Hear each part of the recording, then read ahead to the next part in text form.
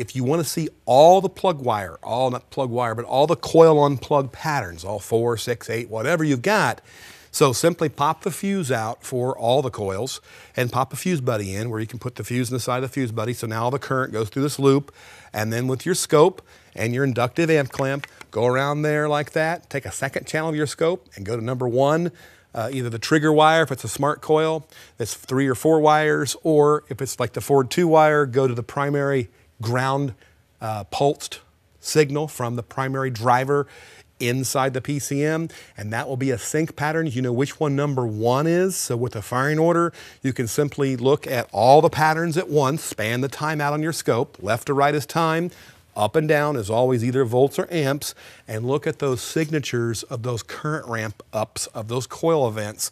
And when you find one that looks radically different than the others, that's the one that's intermittently breaking down, and that's the one you have to address with new parts or at least further diagnostics.